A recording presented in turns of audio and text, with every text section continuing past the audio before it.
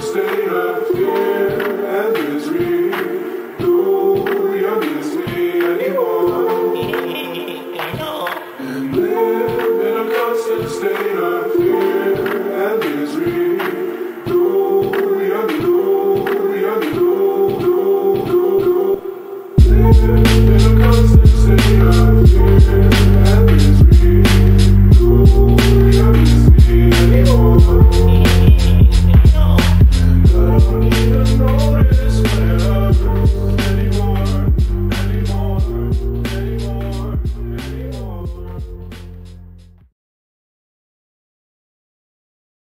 What's up, punks? It's Shinobi, and we're bringing you Block Digest number 195 on Wednesday, October 23rd at block height 600,734. So, what's going on, Nopar and Janine? How was the week of everybody traveling? Well, my voice sounds pretty bad, but not as bad as it was 2 mornings ago when I couldn't talk at all, so you'll have to deal with this for the rest of the episode. I don't believe you. I've been told you're just using a voice shifter to throw off the intelligence services. That's basically what people kept telling me, but I really couldn't talk, so this is as good as it's gonna get right now. No, Para, how's shit with you in the real China? Yeah, you could say that.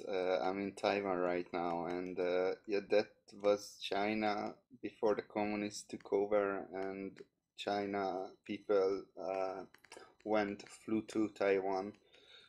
Anyway, quick history lesson. So I'm set to report another topic that I had to remove rescue time because I was looking at what it's logging and I really wasn't comfortable with that. Anyway, and finally, just to kick in the show, I want to share you a quick story about the Transylvanian Crypto Conference. At one night, Peter Todd, Giacomo Zucco, and MirBTC get in a taxi with me, and we went to a place. But in the taxi, I brought up, it was Friday night, people were drunk, and in the taxi, I brought up quantum computers. And Giacomo and Peter Todd just all hell break loose. They started to argue about what they think I think, and I had no voice. It just went for that like 10 minutes, and at the end the taxi driver couldn't keep his laughing himself. Started laughing so hard. It was so funny that what the fuck is going on in Friday? He's used to drunk people, not people talking about quantum computers and stuff. Anyway. Conference arguments are the best. Yeah, so let's go on and talk about a bit Electrum and Lightning. I have some information.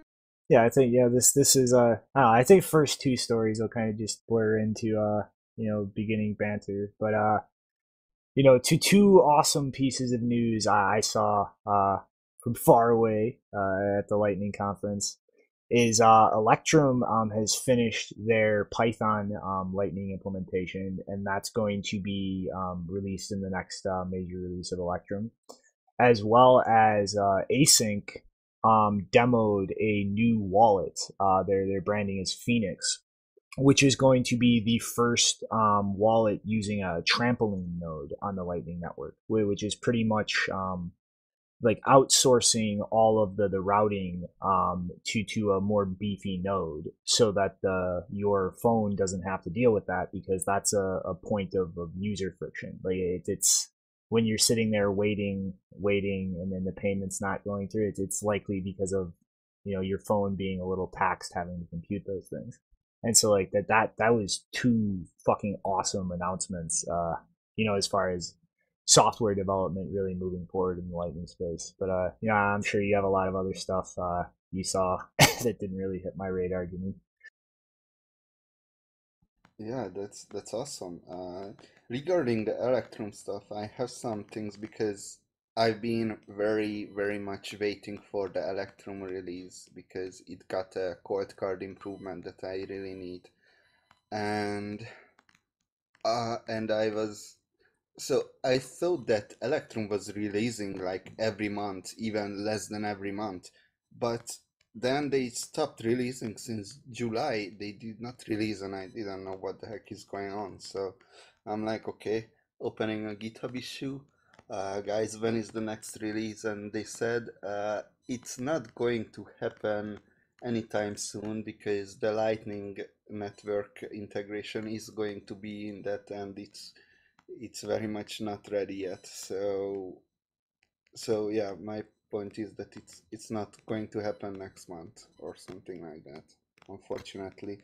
But but it's awesome. I mean, yeah, it's kudos for the Electrum guys. They are doing really great job. Yeah.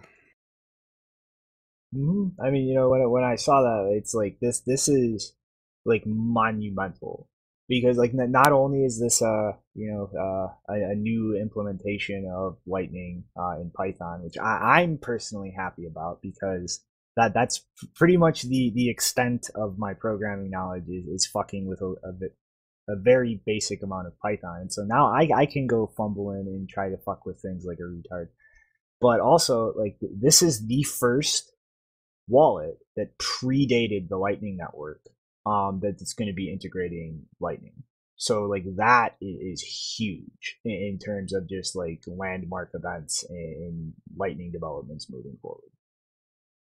It's not just that, but the Python implementation of the Lightning Network is huge in terms of that it might be the first really like well used language that actually implementing Lightning Network. You know, we have implementations in like C++, and I don't even know Rust. But Python is something that a lot of developer can actually get involved in, so that's awesome. I mean, like yeah, like you know, like I said, like I'm not even a programmer, and like this has brought like that's down to the level of accessibility that even I could like try and fuck around and tinker with very basic stuff, and it's like that's really fucking cool. I'm just waiting for the C# implementation. So I don't know if your voice is up to it, Janine. I mean, before we move into the next lightning news, is like anything you wanted to talk about as far as the conference out there? Like everything I was seeing looked pretty fucking awesome. Yeah, there was a ton of awesome stuff going on, and I did get to see some people from Electrum, uh, and they that was a big thing that they were talking about, obviously at the conference. Um, yeah, there was a bunch of projects that they're basically at the stage where they're either close to launch or they've already launched something. I'm gonna get you sick just listening. I'm sorry. Yeah, for anyone who just came in, my voice is awful because I lost it days ago and it hasn't quite come back yet. Um, but yeah, there was a lot of interesting projects going on. I got to see the M&M machine again, the dispenser that was displayed to Congress. Actually, it's apparently portable because the guy was carrying it around in his backpack and in his backpack pocket. There was also a really cool 3D printer. They were basically making, I think it was called crypto cloaks or something like that, and they were making 3D printed cases that you can use to like hide your hardware wallets in. Some of them were more creative, like there was a taco one, but some of them were just really simple that you could attach them to a bottom of your desk or something, just to have a not a completely foolproof hiding place, but just something really simple. If you're using a hardware wallet often and you want to keep it out of sight, that would be a good idea. So yeah, there was a lot of really cool projects happening there, and um, the Electrum announcement was relatively recent, so yeah, good on them. I actually really like that crypto cloak company. Like one of the things they have too is like a little slip case for an open dime. And I've always liked the idea of that because even though it's obviously 3D printed, it's like you can try and make an open dime look like just a regular USB stick.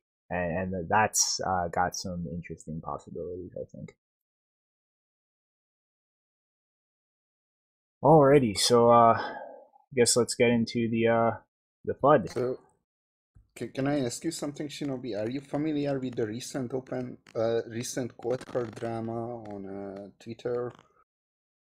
No, I tend to ignore that because like honestly, I don't want to say who's doing it because there's really no definitive evidence, but there is so obviously like somebody coordinating like trolling campaigns against them that's just constantly bringing up bullshit or like trying to confuse security matters for newbies, and it's just so fucking obvious. Yeah, okay, let's not get into that. It's still evolving. Maybe next episode at what's going on. Something about open source and stuff. Mm-hmm.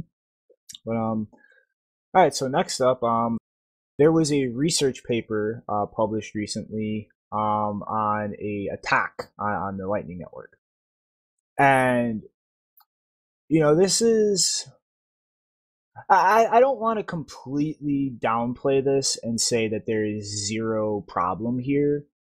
It is an issue that could effectively grief the network, but I don't think it's as serious as people really make it out to be when you really think about where this is all going to go in the long term.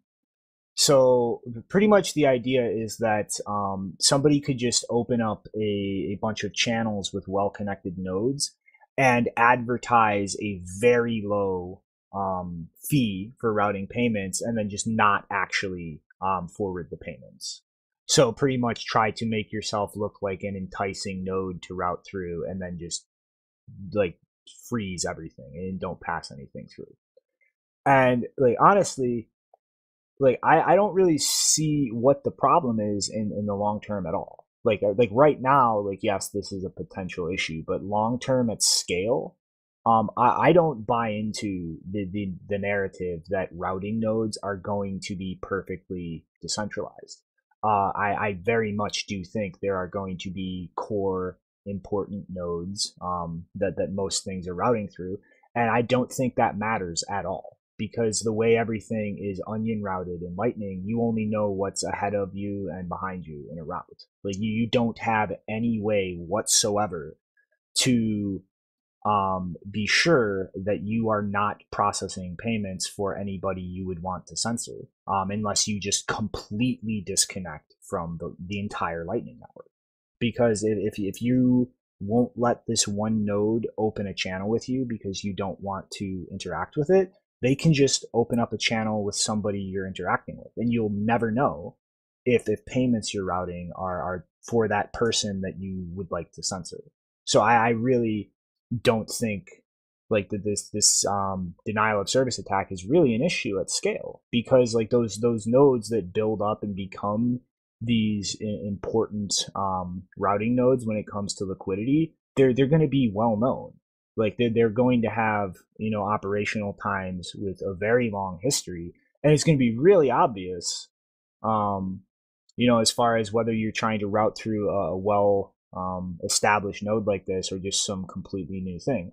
And people will just tend towards using trustworthy, well established nodes that aren't pulling this kind of shenanigans. And so it's like, it's like right now at this scale, very early on, like this could cause a lot of problems and stop payments. But really, in the long term, like I just a few tweaks to how you actually decide your route, and then just the natural scale that this grows to pretty much address this issue. So like I really don't see this as any kind of substantial long-term problem. I agree with that. I mean, there are a lot of people who are sitting on the sidelines and waiting for Lightning Network protocol level improvements to get involved. That right? I'm like that too, and it's just gonna get more decentralized as we are getting involved in more and more in that. And I'm not a fan of decentralization for the sake of decentralization, but in Lightning Network, you need decentralization for privacy because that's how you get your privacy for routing through many Well, yeah, co- I'm not saying that there's not gonna be I'm not saying everything is gonna just connect to one supernode, but I don't think that right now there's I think 5 nodes that process 60% of payments and 10 that process 80. I don't think that curve is ever going to change. I think there will always be those big nodes with lots of liquidity in the middle of most things, and it doesn't really matter. You know what I mean? You only need enough decentralization to obscure the payment hops, but beyond that, trying to add more and more and more decentralization to the network topology doesn't the returns diminish. You know what I mean? Yeah, I don't know about that. I mean, think about Bitcoin Core. They will get involved 10 years from now, and they will definitely get involved in the most decentralized way possible. And that could be a game changer, right? Because now there will be a bunch of Bitcoin Core node that's also acting as hubs and stuff like that. So I think it could change in any moment. Lightning Network is still small. Yeah, but I mean, these are just natural incentives of economies of scale.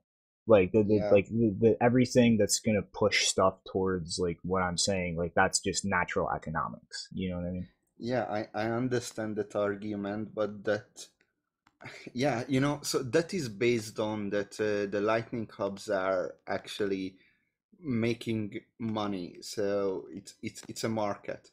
But I I mean the Lightning Network is something that's poised to be commoditized, so probably running hubs won't be a money making machine in the long term, so I'm not sure that okay, there is Google, Facebook, and Amazon, and they own 80% of the internet.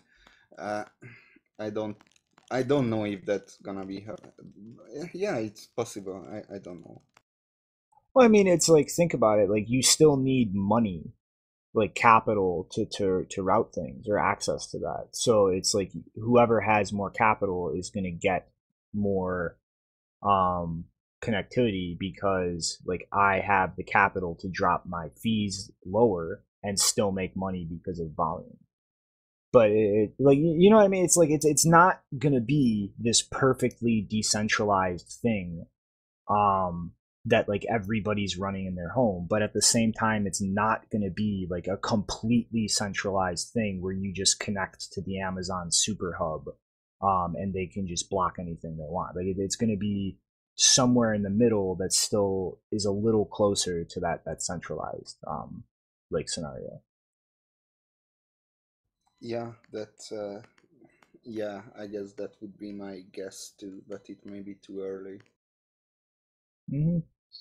But I don't know if Yeah. your voice is up to it. Any thoughts, Janine? Or I guess you move into the next one. I'm good. Yeah, let's move on. Blockstream Green. We talked about it previously that Blockstream Green wallet is going to use Tor, and they are actually pretty much innovators in.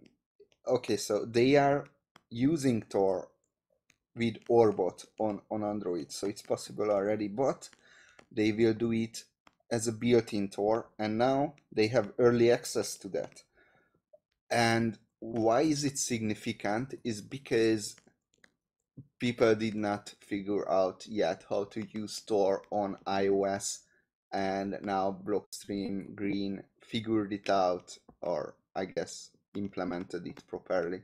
So I think this is awesome news. Now they will have built-in Tor on iOS and on Android, and you can gain early access to it, which means you cannot download it from the stores, but you can download it from the internet. So that's what early access means. Yeah, I mean All that's right. pretty cool, man. Like iOS is I've always thought that would be a really tough thing to bring network privacy to iOS with how locked down they are with what you can and can't do. Yeah, I don't know. I mean, Tor is just a protocol, quotes. So it's always possibly just how much work do you want to put in, right? Mhm. Okay, so if no one has any comment, then the next topic is HTC. Uh, I choose this topic because I'm in Taiwan and HTC is a big Taiwanese flagship company.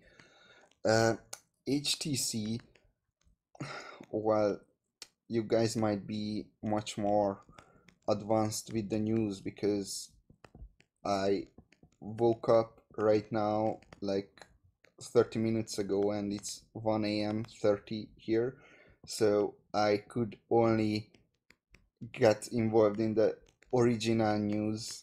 So I won't talk much about it and apologize if I misquote anything, but you might heard that Taiwanese electronics manufacturer HTC has launched its latest blockchain phone, Exodus 1S, which enables users to support the Bitcoin network.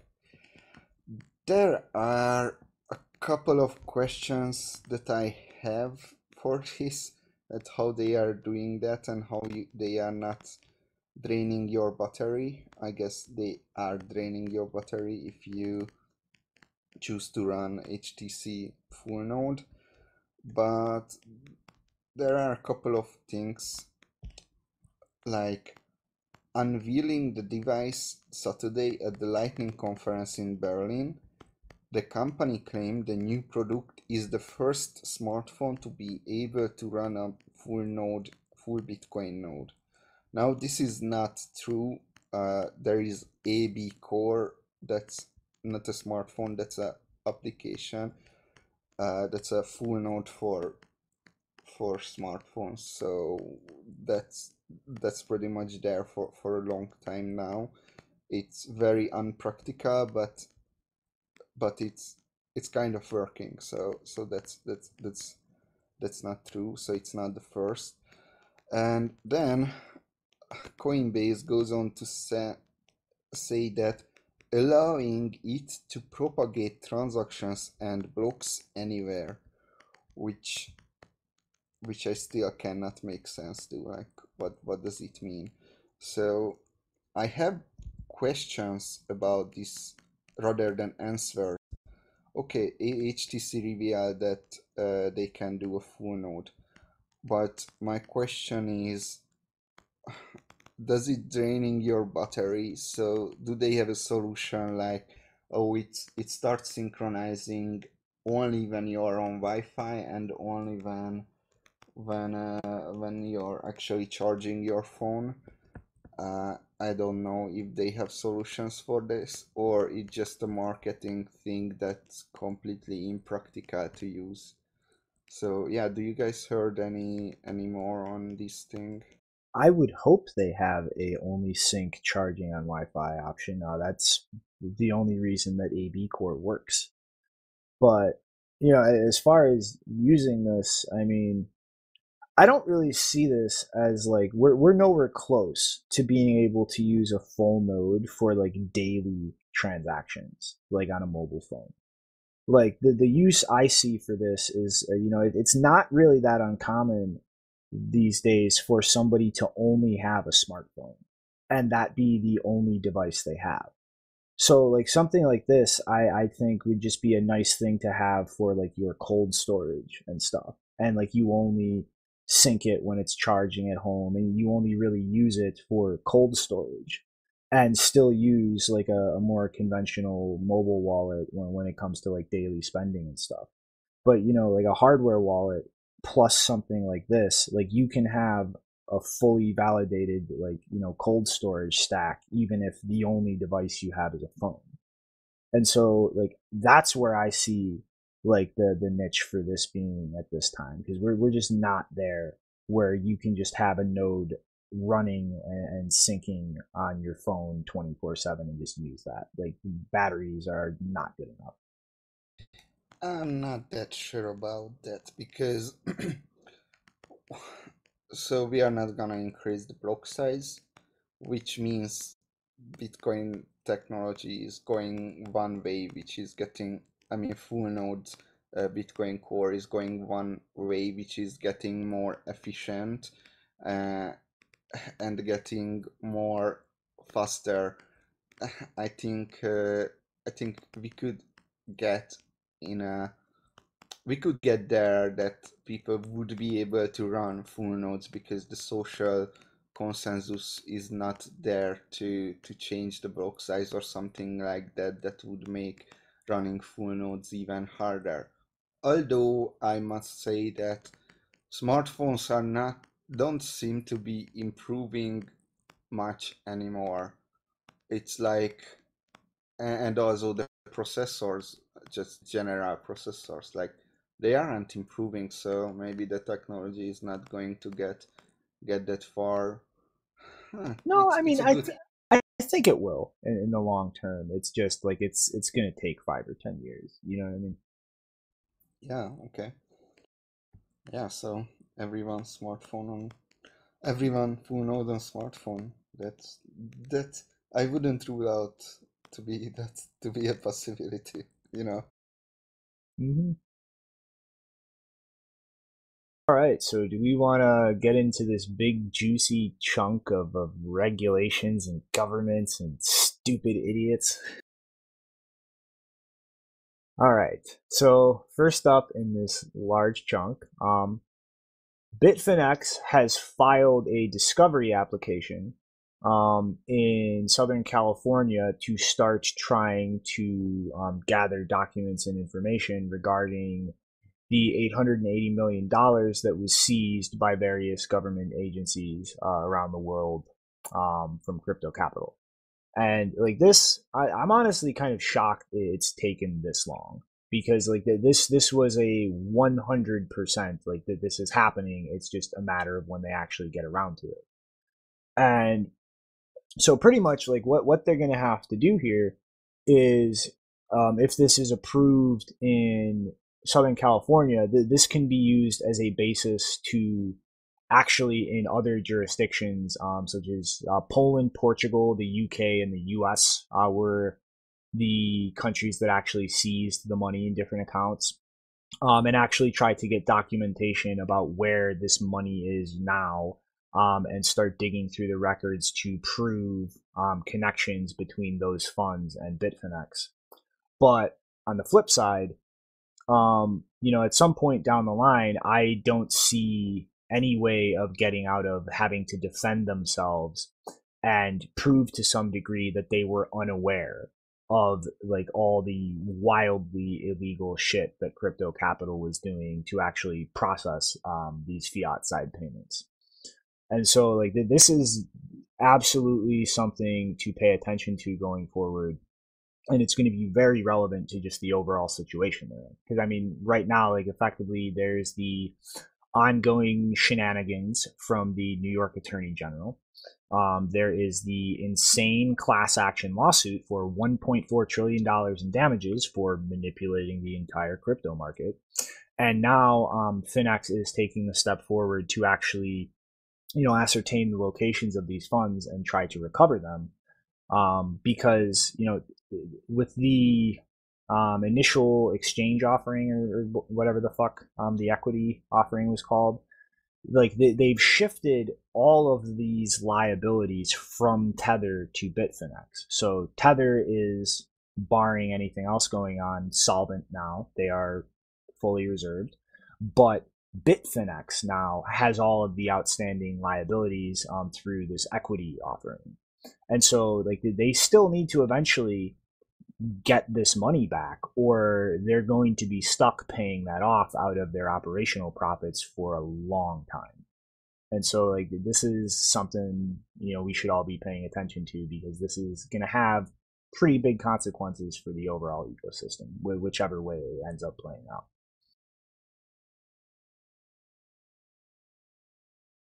And of course, the predictable silence after talking about Tether.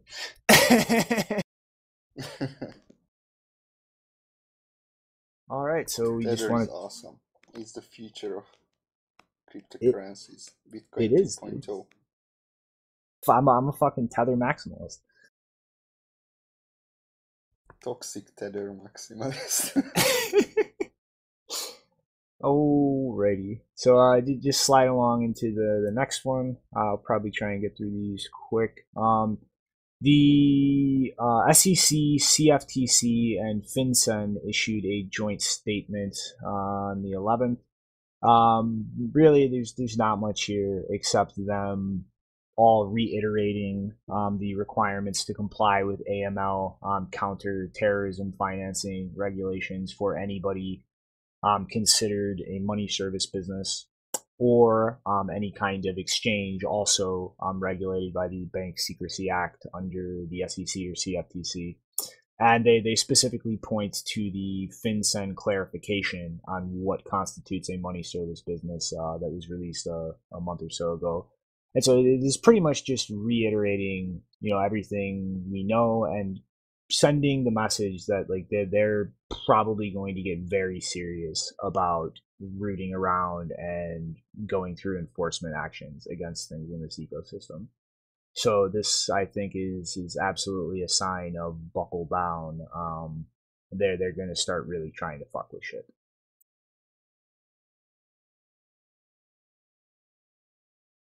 Any thoughts? Yeah, so I think I'm just throwing in something general, privacy related, that the question is, someone said on Reddit that asking that why do you even need privacy? Isn't the point of the blockchain that it's an open, transparent ledger? And my answer was that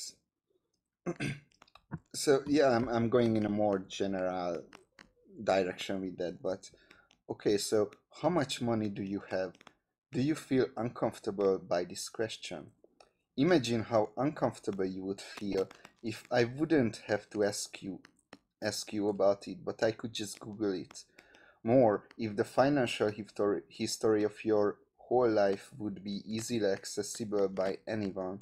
Sure, your grandma wouldn't mind you purchasing that pack of marijuana that one time when you were in the university. Even more dangerous when your financial history has false positive records in it. You can even get into jail because blockchain analysis artist made an incorrect assumption, or that guy who's still into your girlfriend intentionally set you up to trick blockchain analysis. So it just think about the consequences of not having privacy with Bitcoin. They are really, really far-reaching. Yeah, I mean, yeah, I think we are fast approaching the bend over phase where the governments of the world start getting really serious about fucking with this space. And I think if this is not a wake up call that you should be taking your financial privacy seriously, I don't know what will be. Yeah. All right, Janine, you're up for one before I go back into another chunk. Want to take us into the quick update? Yeah, so in the last episode and in our most recent special edition with Jeff Andrew, we talked about the new IRS misguidance about cryptocurrency taxes, which pretty much everyone is still not satisfied with. But following the release of that guidance, the IRS has since circulated a draft of the new Form 1040 Schedule 1 for additional income and adjustments to income, which apparently includes a new question that asks, at any time during 2019, did you receive, sell, send, exchange, or otherwise acquire any financial interest in any virtual currency? First of all, I don't like the fact that they say virtual currency because, I mean, if you're going based on terminology, US dollars are virtual. There's a virtual form of the US dollar. I don't know if that counts, obviously. But yeah, bad phrasing of the question. So you should only need to fill out this form if you're in the US, the Schedule 1 form, if you have additional income such as capital gains, unemployment compensation, prize or award money, or gambling winnings. You might also need to itemize stuff like student loan interest, self-employment taxes, educator expenses, or things like that. So unless you're basically reporting capital gains, that's I mean, you could be gambling, I guess, with Bitcoin, but basically, if you have capital gains, you're probably already filling out this form. And so CoinDesk reported that the IRS has since asked its software partners to send comments on the new form in the next 30 days.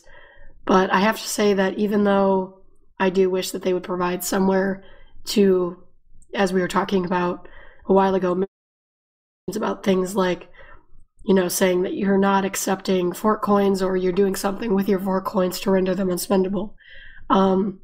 I don't like the fact that the way they phrase this question, they include things like receive and acquire as taxable event points, because that's not correct. If you earned income via cryptocurrencies, you would have already declared that in the dollar value on your normal as income. So unless you sold or exchanged that cryptocurrency, buying or acquiring isn't a taxable event. So that does not need to be included on this form. And until then, they have no reason to know that you have any Bitcoin. So if your way of using Bitcoin is that you've either received it as income and never bought or never sold or exchanged it away for anything, or you've bought it and just held this entire time, you have no reason to fill out this form. So I really don't like the fact that the way this question is phrased implies that you need to do that when you don't. Yeah, that's actually a really good point. Even I hadn't thought of. Like, that is a really out of line thing to put on that form.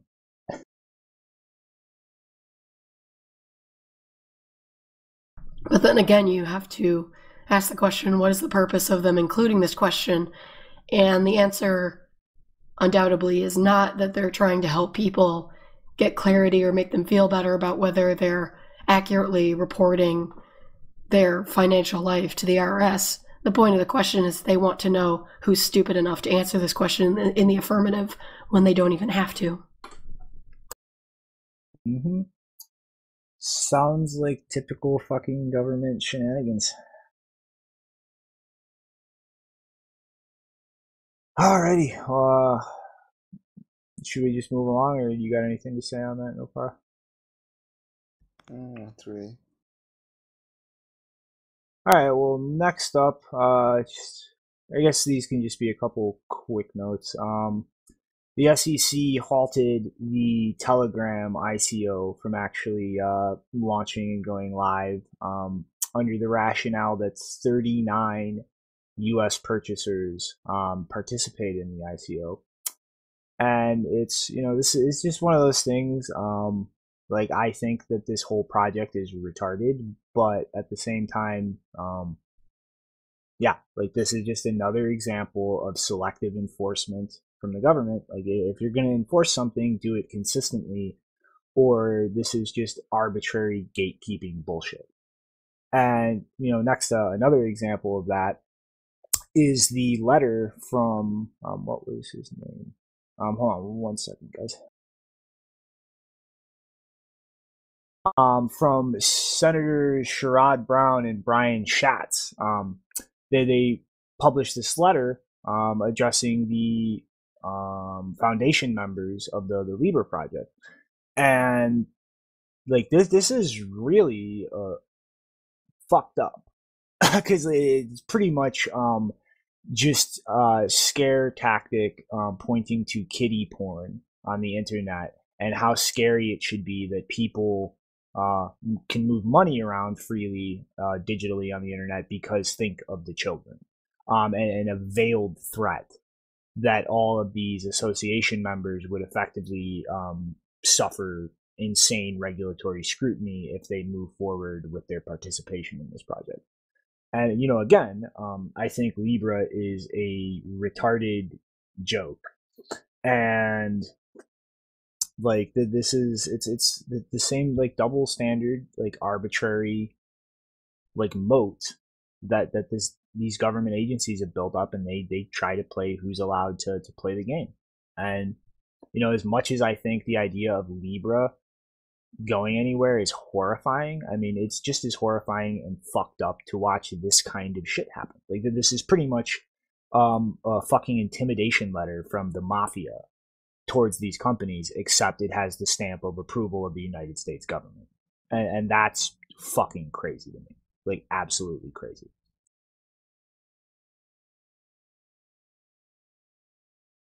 Yeah, I mean, we can see what's happening in China. That if you don't have your freedoms, then well, you are pretty much fucked.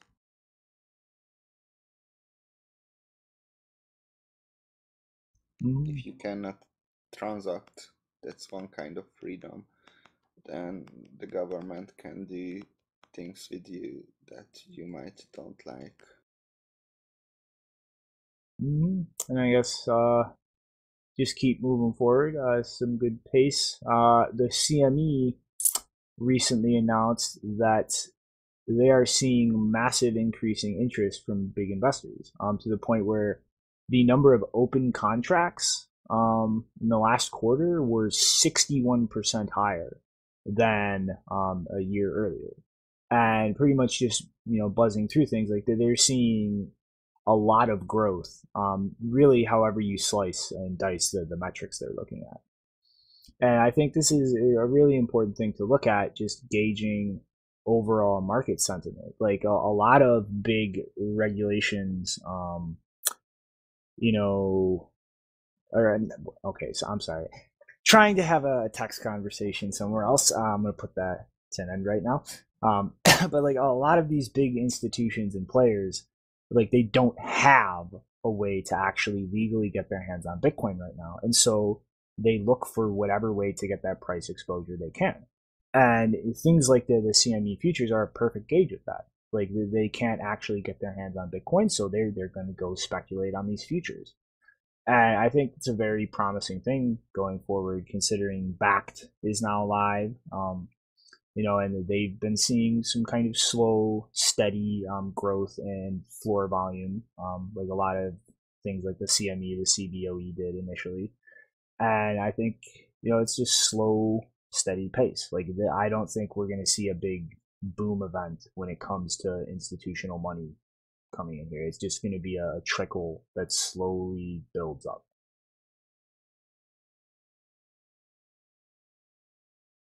Alrighty. All right. This is okay. These next two are going to be real quick, guys. The Bitwise ETF was denied, and UNICEF, which recently announced that they're going to be taking crypto donations, are actually going to hold those donations and keep them in crypto instead of sending for fiat. Ha! Timestamp that. That'll look really weird. Okay, so if there's no thoughts on anything else, I think you are up with a little news story from Chainalysis, Nopara. I mean, there is a UNICEF keeping crypto donations in crypto. See, I covered that so fast you didn't even hear it. Oh, okay. Sorry about that. Yeah, I just wanted to add, okay, then I have a comment to that it's oh boy. Okay, so first of all, I looked at it and it's using Coinbase, so that's interesting there. But on the other hand, I don't know, man. I mean, Bitcoin is good for peer-to-peer donations, and if you are donating for large organizations, then I, I don't want to accuse anything, but it's a fact that you have no idea where that donation is going. And one example for this is that in 2014, I asked, there was the umbrella revolution in Hong Kong, and I asked the guy if he would accept Bitcoin donations, and he said yes. And a lot of people were donating. 3.7 Bitcoin came in, and then he came out and said that, oh yeah, he lost his phone because he was sleeping on the street and stuff, and he didn't have a backup. And now there comes the accountability part, that, well, if you really lost your phone, then the bitcoins are not moving. And I'm still checking it. It's 2019 now. For 4 years I was checking like every month that, hey, do those bitcoin move, and they don't. So I mean, on the one hand, it said that, but you could keep him accountable, that, hey, those donations, where they are going, and yeah, in this case they are going nowhere. But with UNICEF, it's nice they are trying to do that, but I would really prefer peer-to-peer donations. I remember that I had a bunch of EU food and shit in my when I was in university, because they were just so misallocated in Hungary. That's crazy. And I had that, and I was living on those things. EU supplies, yeah. So I don't know, man. Just if you want, keep peer-to-peer donations. Okay, so the next story is Chainalysis. This is going to be a quick one too. Uh, I don't know how many of you are familiar with Welcome to Video. I'm not. So Welcome to Video was a child pornography website that operated out of South Korea, allowed users to buy content with Bitcoin or upload their own. And Chainalysis reactor. So this is a perfect example when Chainalysis just traced back the people behind it, and they took it down. So good for them. Yeah, we can move on to CIA FBI editing Wikipedia. All right, you're up, Janine. Yeah, so this isn't really a Bitcoin story, but still probably important to be. My perspective on it isn't going to be nearly as positive as some people's, but basically a guy named Virgil Griffith created a tool called Wikiscanner, which allows you to track what computers were used to make changes to Wikipedia. It's kind of, I haven't taken a look at it. It's a bit imprecise in all the media reporting, so I don't know what it means by track what computers were used. I assume that it's basically just catching the IP address somehow or something. I have no idea. Hopefully it's not too invasive, because otherwise you're going to be de-anonymizing a bunch of people who don't deserve that. But anyway, if you haven't heard of Virgil Griffith, he's not actually a guy who considers these ethical quandaries much, because he left the Tor project a few years ago based on accusations that he was selling data on Tor hidden service users to Interpol and the government of Singapore, which violated ethical guidelines for network systems research. And I didn't actually look too much into those claims back then. A lot was going on, but since then, he has become the head of special projects for the Ethereum Foundation, and was quoted saying in an interview that it would be really great if the Saudi Sovereign Wealth Fund would invest $1 trillion into the Ethereum space. So let's say I won't be giving him much benefit of the doubt. Anyway, disclaimer aside, basically, as a result of Wikiscanner going up, people were apparently able to see that the CIA and FBI have been editing Wikipedia pages related to people, places, historical events, or operations that are relevant to them, which, if true, would be in violation of Wikipedia's conflict of interest guidelines. For example, it was found that supposedly CIA computers were used to edit an entry on the US-led invasion of Iraq in 2003 to basically throw doubt on, whether the casualties were correctly estimated and things like that. They were also editing a profile of a former CIA chief, and the FBI was removing things from Guantanamo Bay pages relating to their prison system there and how they were treating terrorism suspects. So yeah, the problem I do have with this though is, like I said, I'm gonna have to look into more about how this was actually tracking what computers were being used. But assuming it's just using IP addresses and maybe browser fingerprinting, I don't know. Hopefully, Wikipedia is not keeping that. But if they are, yeah, basically, I hope that any of you who have been editing Wikipedia, hopefully you were using at least a VPN, if not Tor or some other anonymization source, because yeah, you don't really want your edits, your entire history of edits, to be able to be traced back to, a specific computer or maybe a specific location.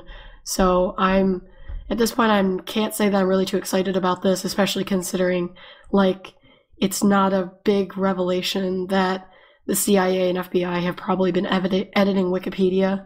If they weren't doing that, I would be really surprised.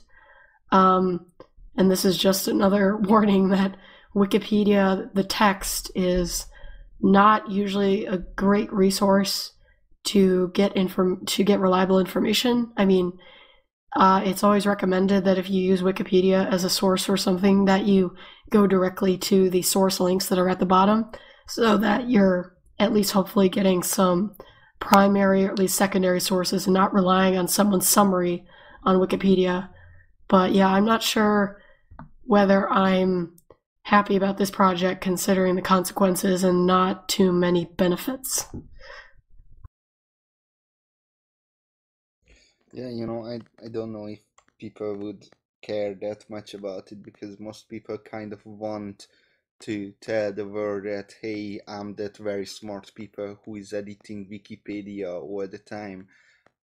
The problem is when you are well, I know a couple of things about Tiananmen Square, but I really don't want to fuck up my ability to go to China, right? So it's like that's when it goes wrong.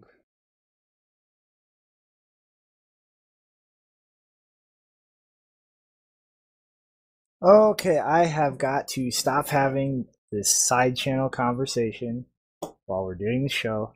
I have no idea what to say because I just missed everything you guys just said.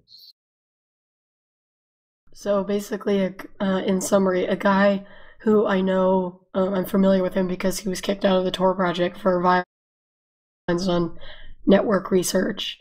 And he's also at the Ethereum Foundation and said that he would love the Saudi government to invest $1 trillion in Ethereum. Basically, he created this wiki scanner tool, and it's debatable to me whether the consequences, which may include de-anonymizing people, besides the FBI and CIA, I don't know if that's worth the cost, based on the benefits, which appear to just be, oh yeah, the intelligence agencies are editing Wikipedia. Who didn't know that? So that's basically a summary. Yeah, but okay, so technical question is, how do you even get any information if you don't have access to Wikipedia servers in the first place? Is that the case, or he has access?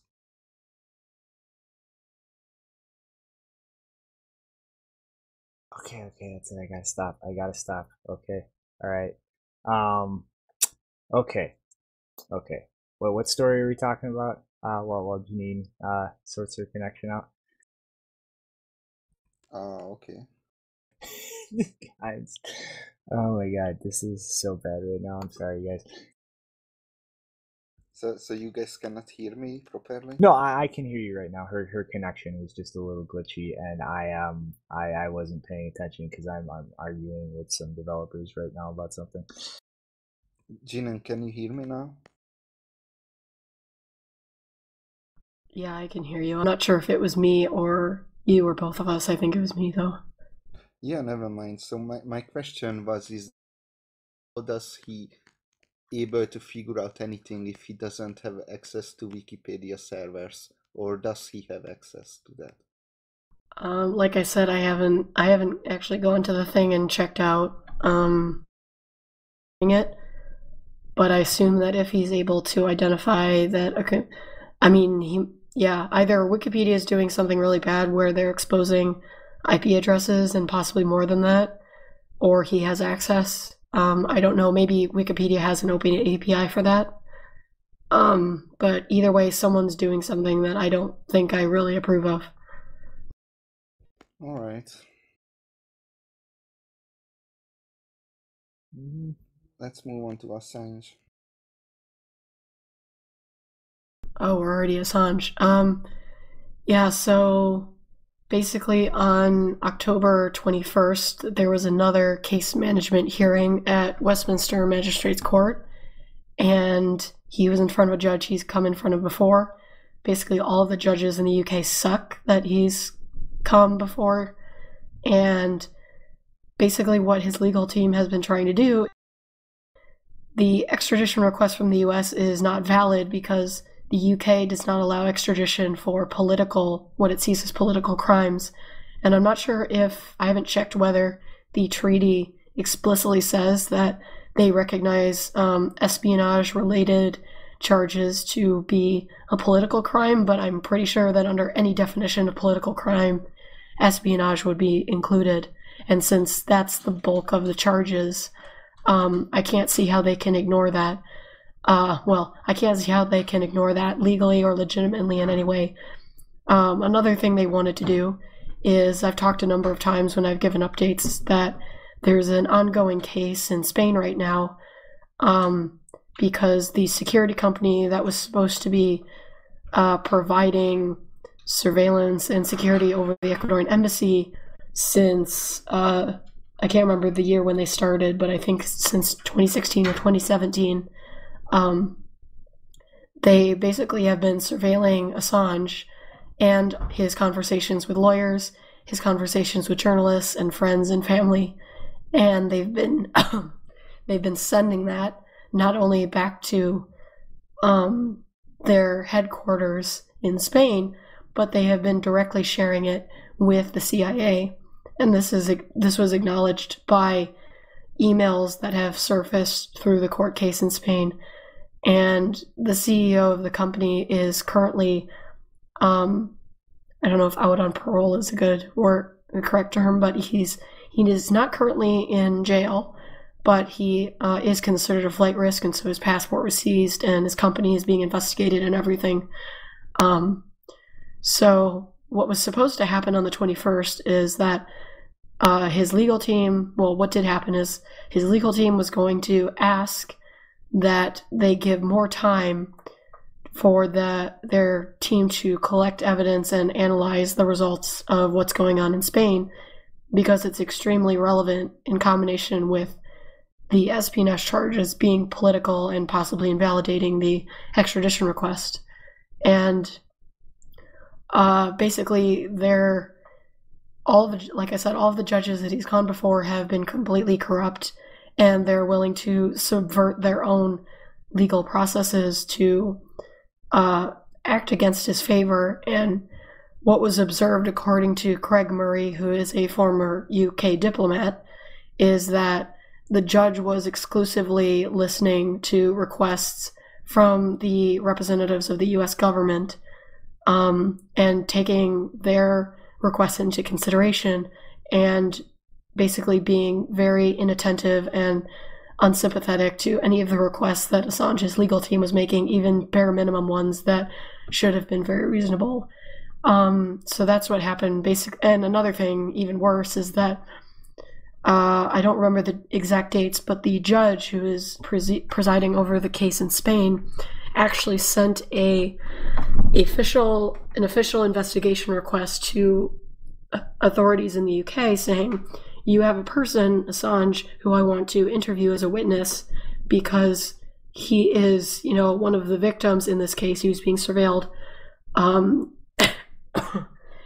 I want to interview him, which should have been completely normal, but the UK has already rejected it. I don't know if it's a final rejection, but it was at least their initial response is that they're not going to accept that request, which is completely bonkers that's happening. And the even scarier part is that, according to people who were able to attend the hearing on the 21st, when Assange entered the courtroom, he had a limp, and when he was supposed to answer questions like provide his name and his date of birth, which they apparently do at all of these hearings, he was very, very slow to respond.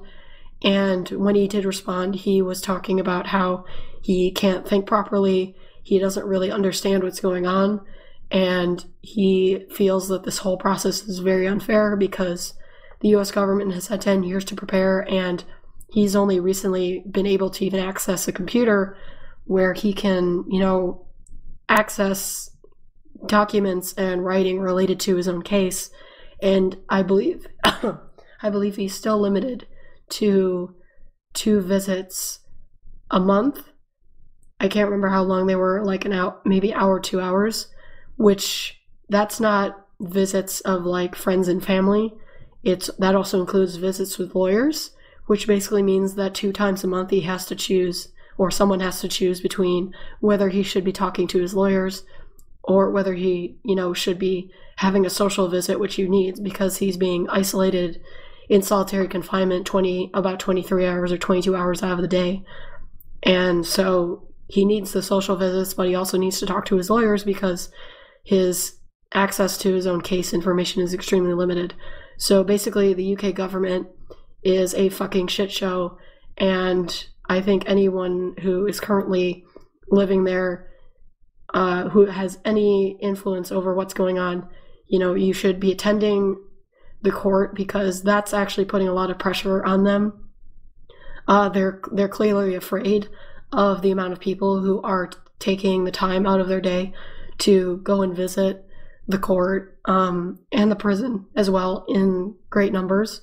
And also, if anything else you can do, you should be doing it because the UK their whole legal system is a fucking disgrace right now. And basically, I'm going to repeat what Lori Love said back in June, which is that you shouldn't give yourself the luxury of being a bystander. In any small way, if you can avoid being a bystander, you should do that. Mm-hmm. Yeah, I don't even know what the fuck to think anymore when I see what's going on with Assange. It's like they're just gonna railroad him. Like it's so clear at this point. Like they don't give a fuck about anything except just completely railroading him.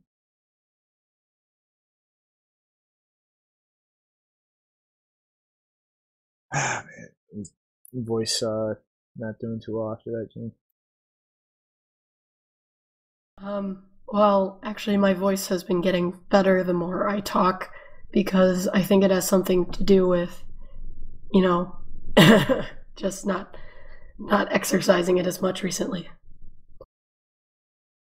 What's the best case scenario for Assange? I think, I don't know. I'm trying to think of like a non-bad scenario.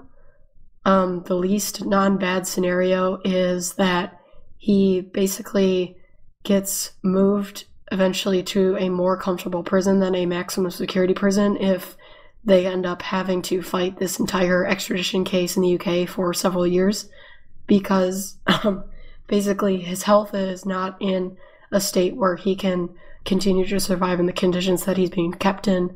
So the very minimum that I'm hoping for from the UK, which is not much, is that they, stop putting him in solitary confinement, stop abusing him. There's even suspicion that they're giving him drugs.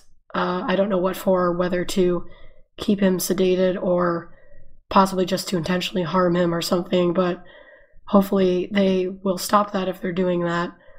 I don't know, best case scenario is that we all fucking arrive there and break him out of this prison.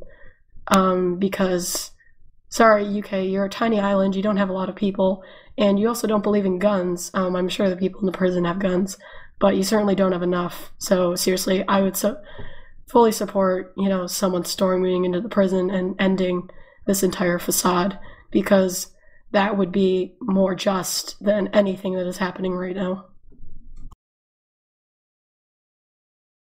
Mm-hmm.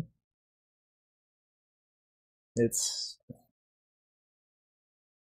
people don't want to fucking do anything until it's personally standing in front of them on their own doorstep,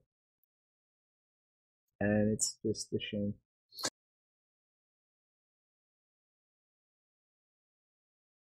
Well, you guys want to move along into the next one, I guess. Yeah, let's go. Well, kind of really conflicted on this one. So Blockchain Info is launching D-Gold, their own token, uh, which is built on Commerce Block's Ocean platform, which is pretty much a fork of elements from Blockstream.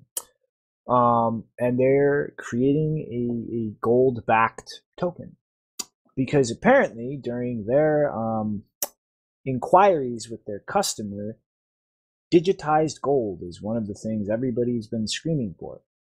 And really, like, I don't really have anything against the idea of doing this. Like, it's being done on a federated platform, so they're not lying about the trust model of the token, at least through what they're building it on. But they are absolutely lying in how they're trying to pitch this. They literally use the word trustless. They literally use the word trustlessly holding digital gold to describe a token that you just have to trust some dude actually has gold for in a vault somewhere. No, that's absolutely not trustless at all.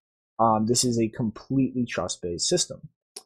So, like, honestly, it's really weird because the general concept of doing this, I don't really have any issues with, but I can see right now what's going to happen. Blockchain is going to start trying to shill this to everybody, roll it into their web wallet, try to, oh, Bitcoin is dead because of this. And this is just another fucking attack vector. Pretty much because they're so incompetent and retarded that instead of actually just keeping up with Bitcoin development, the thing that was the core of their business, they're spending all of their time doing retard shit like this and falling way behind. And so it's mind-boggling. Like this company is taking what could be a very solid, viable idea, and I almost guarantee you're going to find some way to fuck it up and completely destroy their company's reputation even further, as this just evolves into another thing they're trying to shove people in while arguing Bitcoin is dead.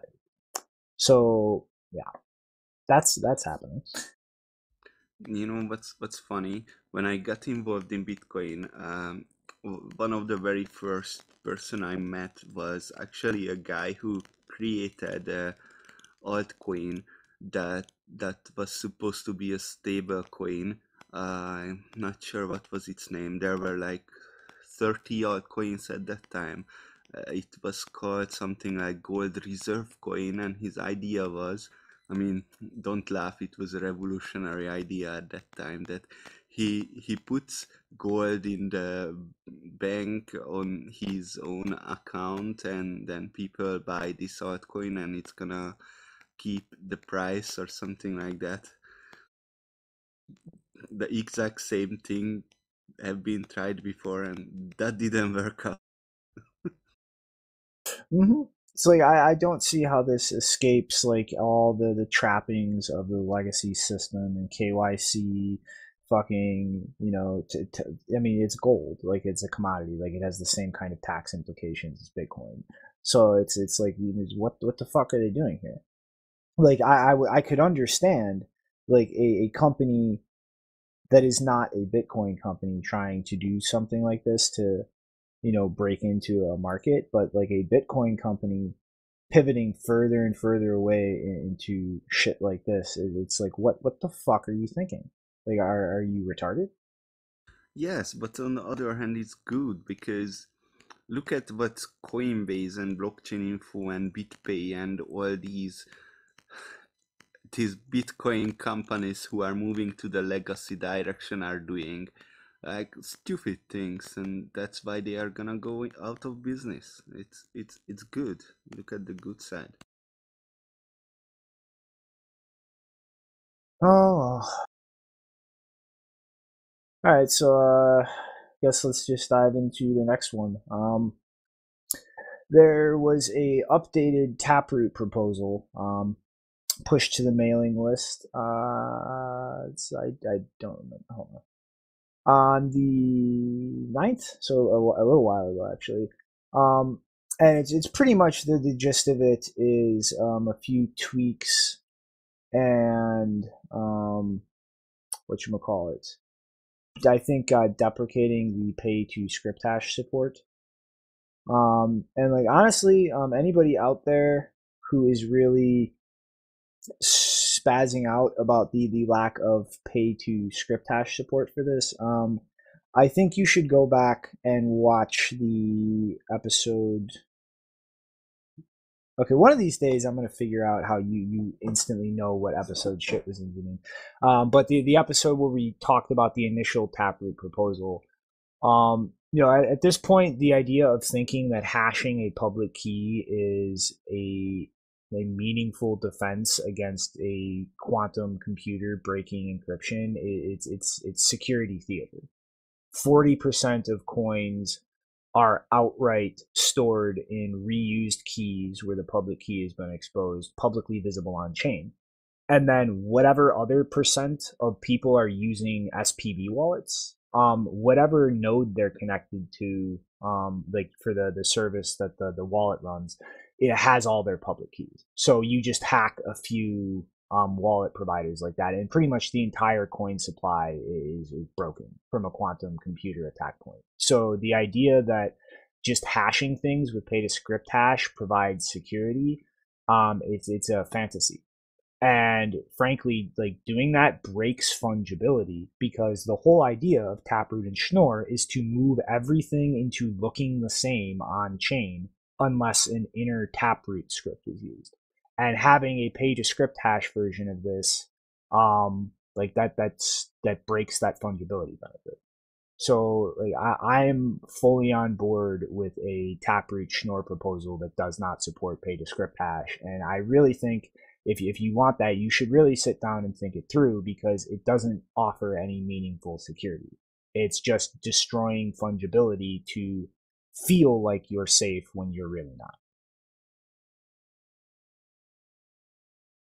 Can you repeat that summary again? So now it's a proposal to do Taproot without hashing or with hashing, and which one With destroys it's fungibility? the one second. If you support Taproot, both with the raw public key and nesting it in a pay to script hash, you're breaking fungibility. Because the whole point of moving to Schnorr and Taproot is everybody moves into that and everything looks the same. And so if you have people using pay to script hash on top of that, like everything doesn't look the same. So like it's you're giving up a lot of privacy gains to feel like you're safe from a quantum computer when you're not, because the whole coin supply is pretty much open to attack. And if you're the one person whose keys are safe, that doesn't do you any good. The whole system is broken and worthless. But other than that, really the big change is a drop of a script size limitation, an increase of how deep a Merkle tree can be in the Taproot tree, and really there's not too many significant changes, but anybody who's thinking about really trying to fight this because of the lack of pay to script hash, like don't, man. Like it doesn't actually make anything safer, and it damages the attempts to improve privacy on chain. Yeah, I'm really sad that a new debate is coming out because this just means it's gonna take longer, much longer. Mm-hmm. All right, so quick update on, do you guys remember I bought the TumbeBit plus paper on Springler? This was a PDF, and I kid you not, they sent me an invoice in post and with the post office. Like what the heck? Like where do they live? Like in the Stone Age or what? Like seriously, I buy a PDF online and they post me an invoice for that. It's so crazy. Yeah, let's move on to Casa.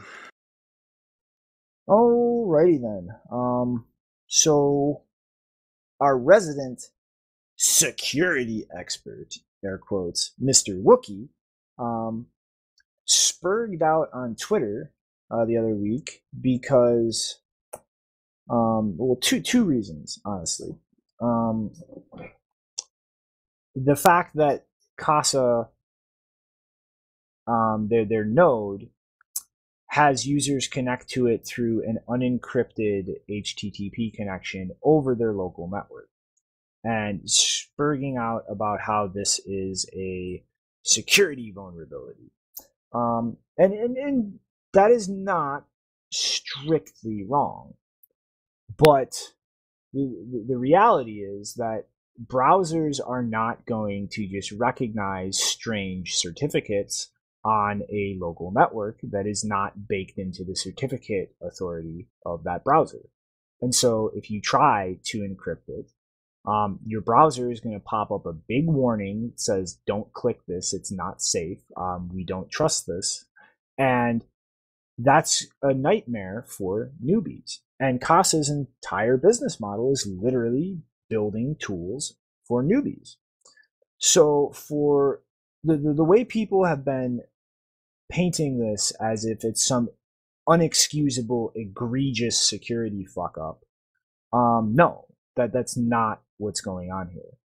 It's just the reality is, being a company trying to build things for newbies, there are tough design decisions. And this is just one of those situations where, for now, there's not really much better solutions that are actually going to have a product that a newbie can just drop on the desk, plug in, and it just works. And it's just how it is. And also, ultimately, like, the only seed or wallet actually on this device is for your Lightning node, which everybody paying attention to should realize you don't just shove a shit ton of money onto Lightning right now. You're not going to make money routing. It's not big enough for that. This is still an in development protocol. And so, like, you should not, if you are listening to this company, even be putting sizable amounts of money on this at all. And as well, there were a couple times where he tried to imply that this issue with the Casa node had some kind of effect on their multi-sig product, and that is just absolutely bullshit. Like, the keys on that node for your Lightning software have absolutely nothing whatsoever to do with your Casa multisig if you use their service for that. So that is something completely manipulative Mr. Wookie was doing to try and bolster his image as a security expert. And as well, there was the issue that every node is pretty much hard coded with the same password, and that's a problem there too.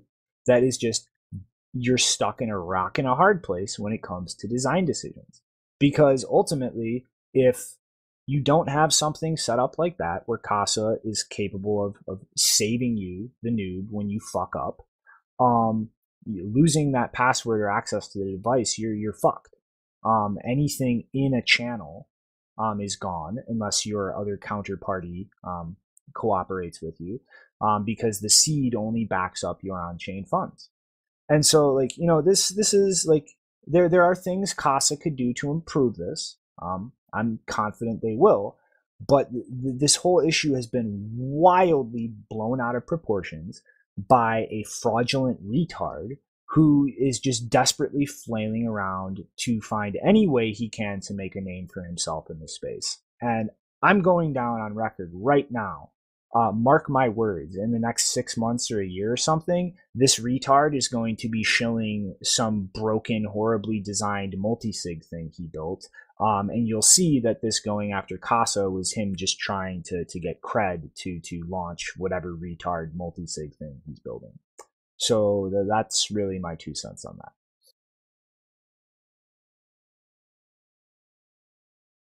Security features those are not used are not very secure, are they?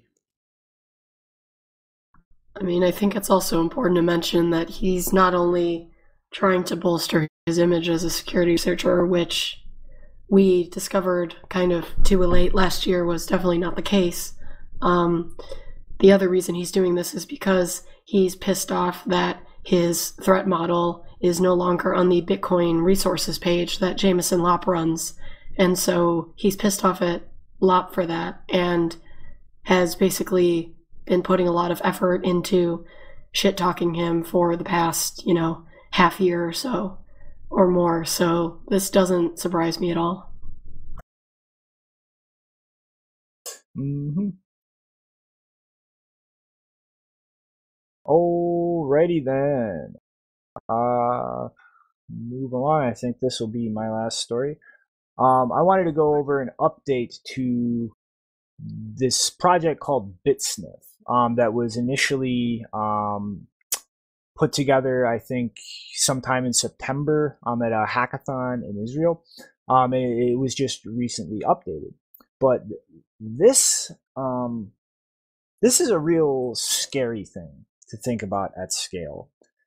And it is a perfect example of why the peer-to-peer layer of Bitcoin that moves data between nodes, it needs to get as absolutely disconnected from the internet as it possibly can be.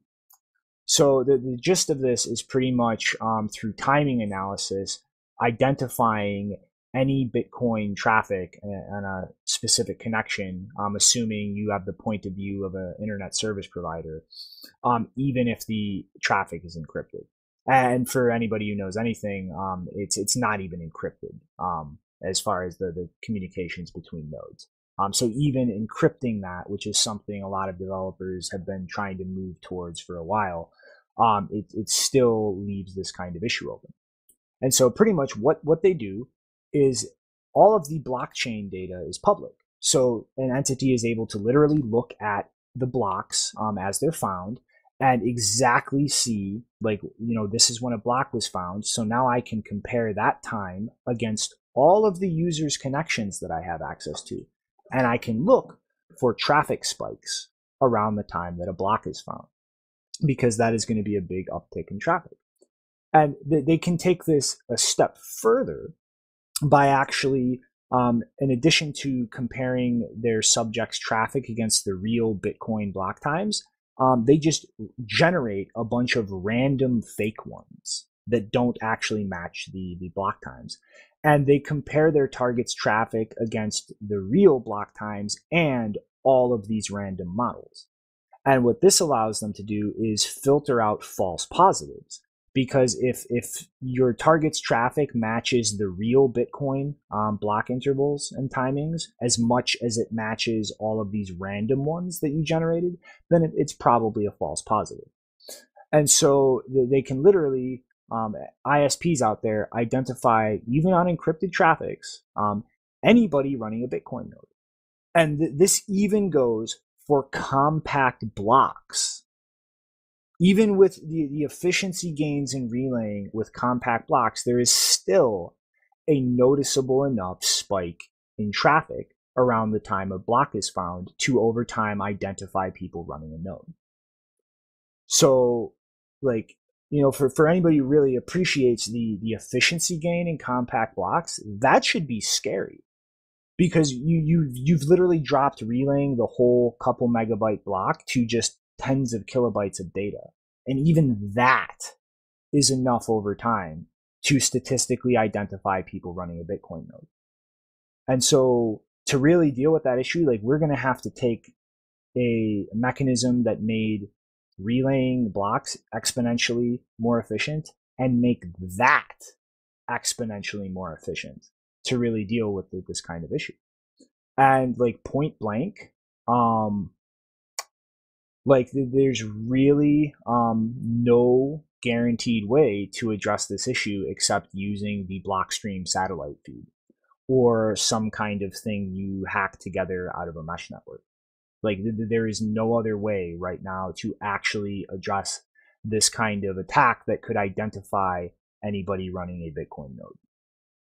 And that should be terrifying and show how absolutely important it is to have relay mechanisms for this network that are completely disconnected from the internet so that you do not have this high view perspective an ISP has where they can pull these kinds of attacks.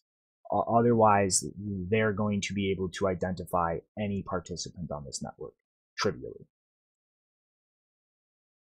Yeah, I mean, I sympathize with the idea of trying to hide that you are involved in Bitcoin, but it's just not practical. I mean, you would be able to hide one specific things, and then there are 100 other clues that you leave. I don't know if it's not possible. Well, I mean, if we get off of the internet, it's possible. But yeah, like if you're planning on using the internet as your relay mechanism, like yeah, I mean that's I don't see any way to deal with this except literal compression magic, with fucking whatever that stupid show is style. Silicon Valley. Anyhow, how about moving on to the last topic today? Second to last, actually, I think. But yeah, Yeah, go but for the it. second is almost the same. It's All right, yeah, just yeah, ignore me. Jump into it. so Hong Kong, and this is going to be a big topic. And please tell me if I'm doing it too long, or yeah, just stop me. So I hate to break it to you, but all Americans who are listening to this, you are China's bitch. So I So I don't want know. to hear you say it, And Randy. Fuck the Chinese government. wait, so if the US is China's bitch and the UK is the US's bitch, that's a human centipede right there. Yeah, I mean the whole world except China is America's bitch.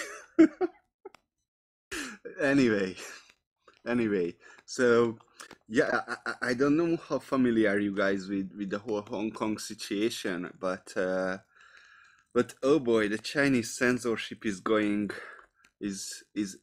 exported to like everywhere else in the world. Just a quick recap on Hong Kong, Taiwan, and China and Macau. So there are a lot of places, a lot of Chinese places or places in China who really don't want to be China. Some of them are not China, so not sure you're familiar with the Dalai Lama. That's a big no-no in China. Nepal, Tibet, Macau, Hong Kong, Taiwan, all these places that China is trying to unify itself. I really don't want the unification. Now, some of them are actually part of China, or most of them, and one of it is Hong Kong. Hong Kong is a city in the east of China, and Hong Kong has the largest voice, although not they are the most, not they are doing the worst. I mean, there are Muslims in re-education camps in China, but Hong Kong people have a voice, have a huge international voice, and they have high-speed internet, and they are live streaming everything that's happening all the time. And yeah, crazy things are happening there. So I want to concentrate on the geeky direction of this, but I will quickly summarize the non-geeky things like American companies are censoring American people for speaking in support of Hong Kong, or even Taiwan. Like Vance had a competition that who could send in the best shoe design, and the Hong Kong supporter did that with the Hong Kong support Vance shoe, and then Vance, well, that's not cool, we're gonna lose our China business, so we're gonna take that down. American Airlines and a bunch of other companies were pressured into putting Taiwan as a Taiwan province of China, or Taiwan part of China, or things like that in their websites, as people are flying there, which is just not true. I'm here in Taiwan, and it's an independent country with its own military, own currency, own political system, everything. So NBA was probably what most of you have heard about. I don't know much about NBA. I guess it's some people about throwing balls to baskets or something like that. But there was a manager of the Houston Rockets, and he tweeted that stand with freedom. Oh, no, free Hong Kong or something like that. Sorry, I don't remember exactly, but that tweet, where China didn't like it, and China banned the NBA, which is a huge thing in China. It's like that's their national sport, basketball. So China banned the whole NBA. The NBA came to apologize, and then they withdraw their apology, and then that guy, who I don't remember his name, is probably the greatest basketball player of all time, came out to say that, oh, Mori, the manager, was not educated on the China issue, so he shouldn't have tweeted for fight for Hong Kong, stand with, oh yes, that was the tweet, fight for freedom, stand with Hong Kong. So anyway, the NBA get into this whole controversy, and now a bunch of American people who were watching the NBA just realized that, oh well, their speech in America is actually not that free because of China. The last known or less geeky stuff is South Park, where South Park was one of the very few, well, it's not a company, but one of the very few organization or content creator, large content creator, that came out in support of, not in support of the Hong Kong protest, but in trying to break down the China's censorship things in America. So South Park was saying things like, well, fuck the Chinese government because they are censoring everything that American companies would be doing, and they made Disney rewrite their scripts and things like that. And finally, the last story, which I just got into this rabbit hole, is regarding Blizzard. Blizzard is the gaming company behind World of Warcraft, and their other game is Hearthstone. And in Taiwan, there was a Hearthstone competition, and the guy who won the competition, called Blitzchung, came to the after interview of that competition and he put on a mask,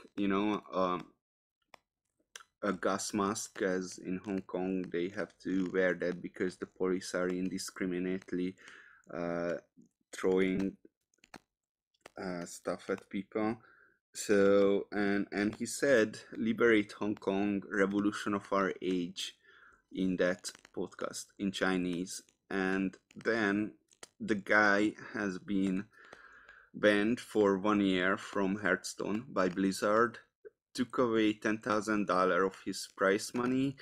The two reporters who were interviewing the guy has been fired. Now the gamers went nuts, like, oh my god, like I didn't know that it's possible to report on such story with in so interesting way. But I don't know, gamers have just extremely well do everything, and they don't usually get involved in politics. But anyway, it's very interesting if you Google Blizzard and just look at YouTube videos or something like that about gamers going nuts on Blizzard. That how could they do that? Now then, Blizzard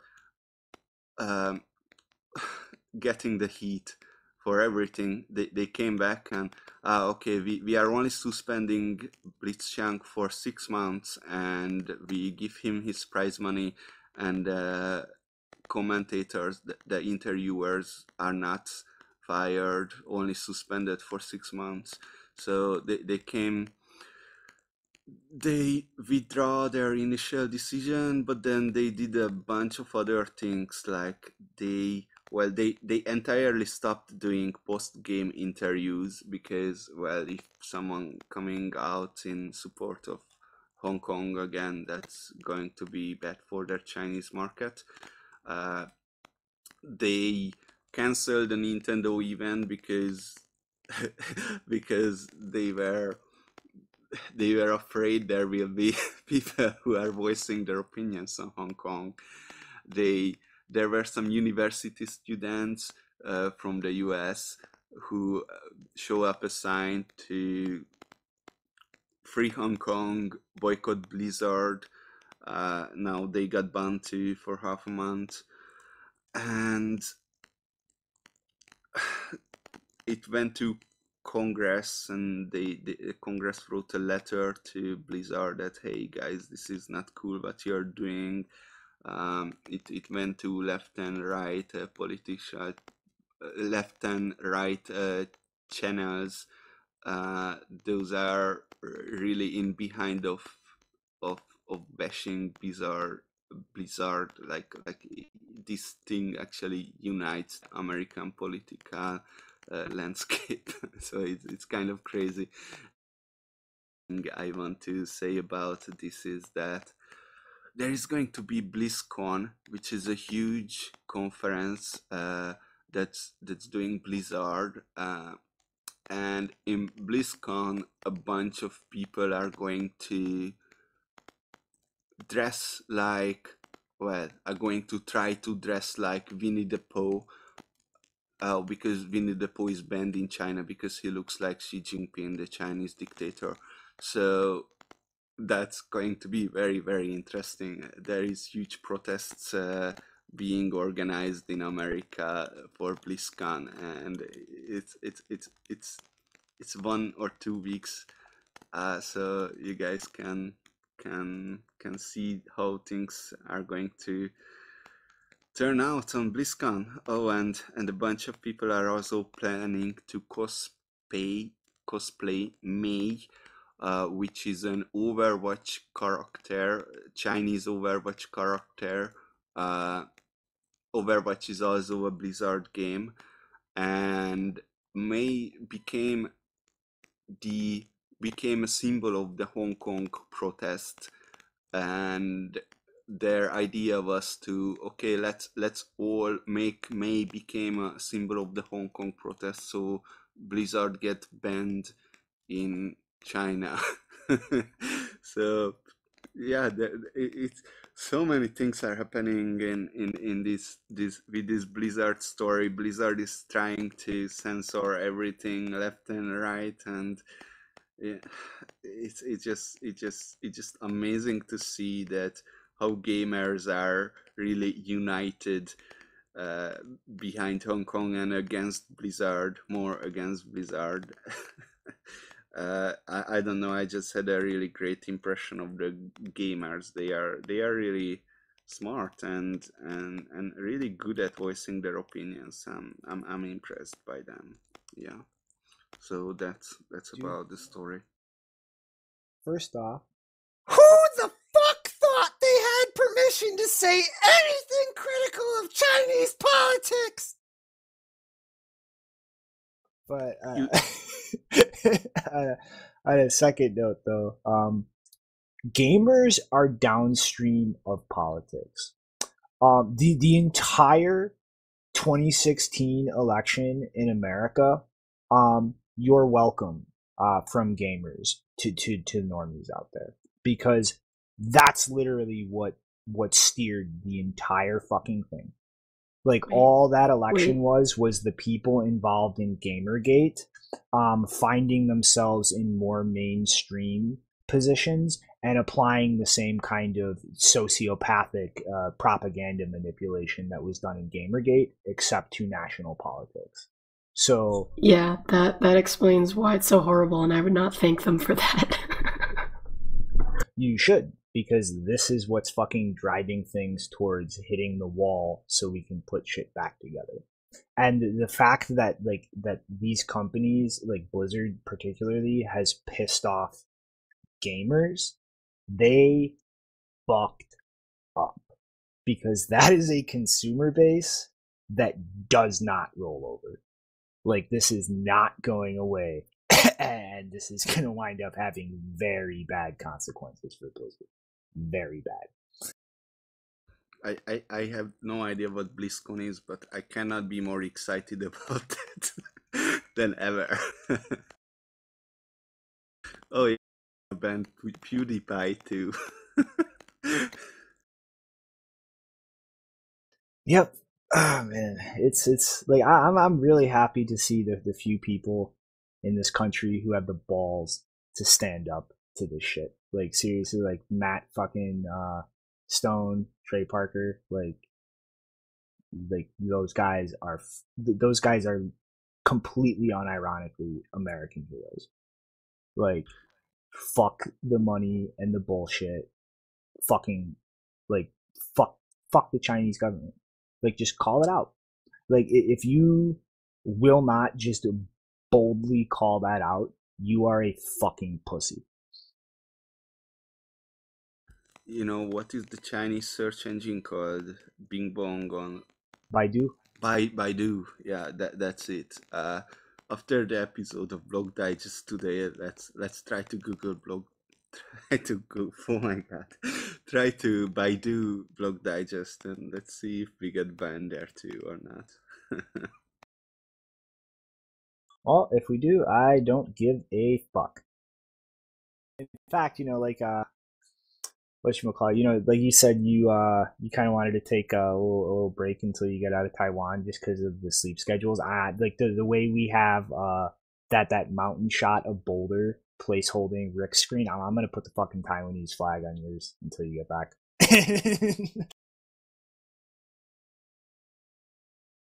If I go away, what are you gonna replace me with? Well, you better not. Alexa. But I don't know. That's an interesting question. I'll have to think about that.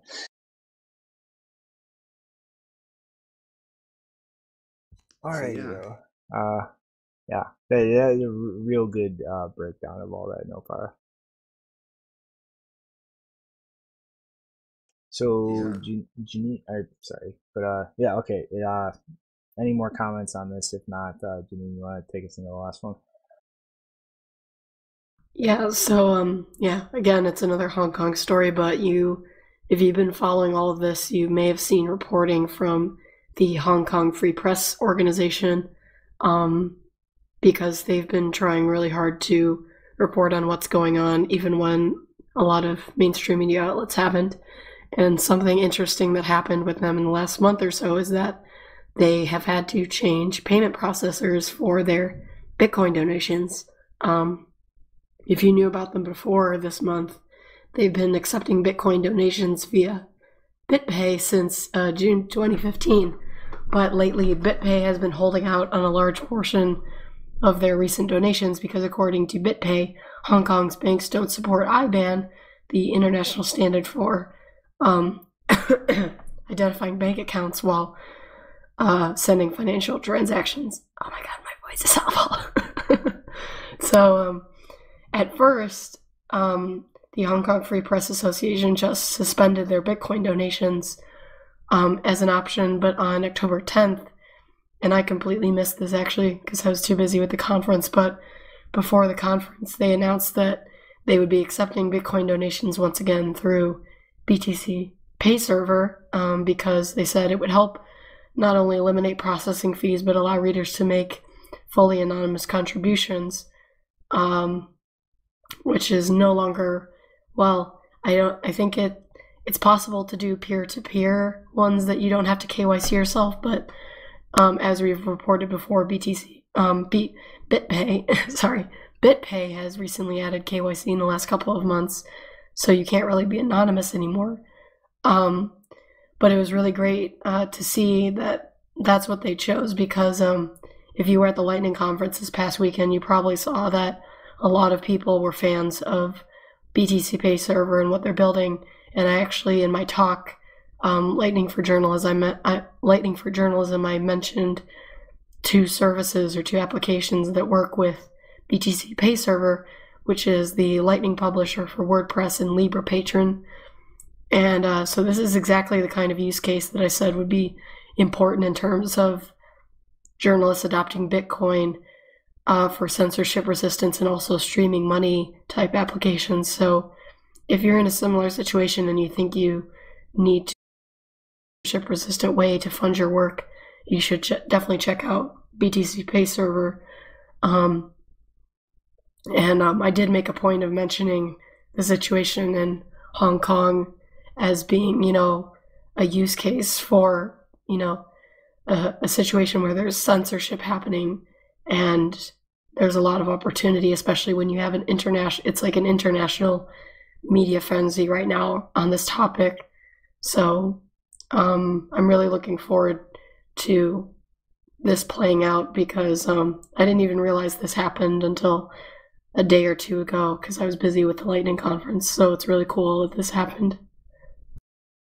You know what I find really interesting here is that I was in BTC Pay Day and Nicolas Dorier gave a presentation about BTC Pay and he did it in a more philosophical way, and his main message was be like water.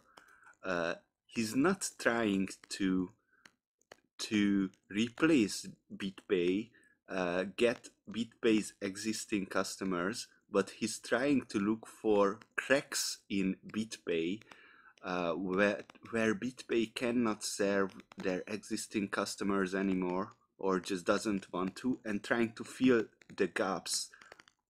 So be like water. And be like water is actually the main slogan of the Hong Kong protesters too, when they realized that, well, they cannot come together and be millions of people in one place because the police comes and shut them down. So they changed tactics and they started to go just appear in smaller and larger groups in all over Hong Kong, and the police don't really know where to go and where to shut them down. So that's the be like water Bruce Lee philosophy. So yeah, let that be my final thoughts. Be like water. Mm-hmm. Yeah, it's this is like this is one of those things like I don't care what the hell your political ideology or slant is. if you look at what's going on in Hong Kong and think that the Chinese Communist Party is justified in what they're doing, I think you are a subhuman piece of shit, and I have zero respect for you.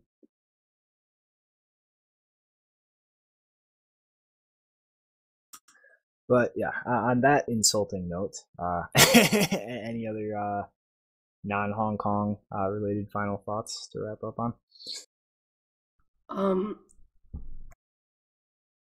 Sorry, had to clear my throat there. I don't know if you mentioned it during the Libra stuff, but I found it especially funny that Mark Zuckerberg mentioned that he's trying to build a regulated, centralized alternative to what is currently available, I guess, in the financial sector with Libra.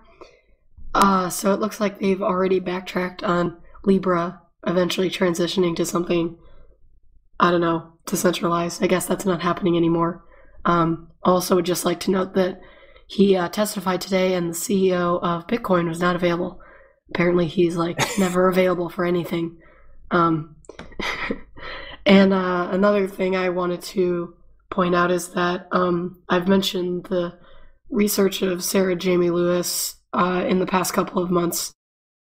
Did that audit of the Swiss e-voting system, and I was able to see one of her presentations that she gave. If you didn't, you can actually watch one of the recordings. They're available now online, and it was just so amazing because I wasn't aware that the Swiss Post had actually offered $150,000 in bounties to, like, publicly for people to find vulnerabilities in their system. And even with all of the publicity and effort that Sarah and her team got for what they did, they only got paid out, let's see, it was 5,000 francs in total, and I think she and Open Privacy got half of that, so 2,500 francs, which is absolutely terrible. And I don't know if they're ever going to rectify that situation, but she just tweeted today that because of the fact that she's been speaking in Switzerland, Switzerland is now approaching the #1 source of donations because of all the people who attended those talks, so that's really cool.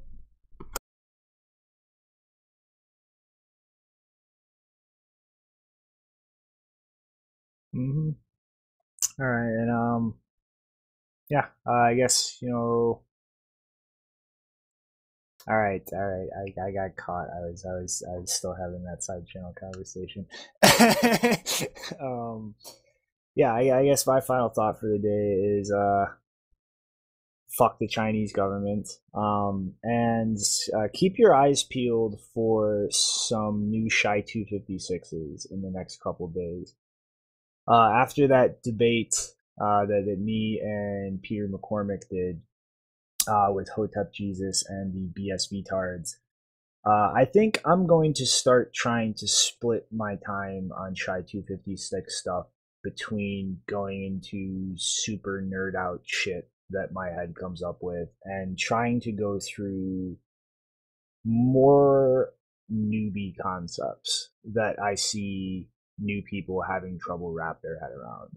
And I'd really appreciate help in trying to get those out there and eyes on them, because I mean, honestly, it does no good if I make stuff like that and it's just the normal punks watching it who already know all this stuff.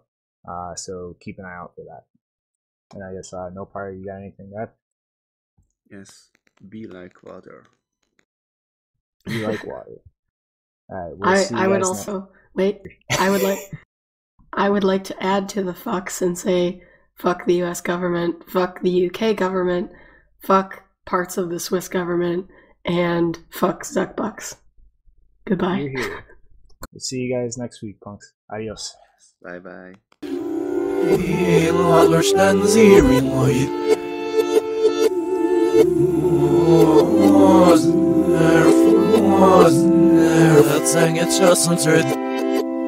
Inga fortsätt i sinne. Jag ser i ditt sorg,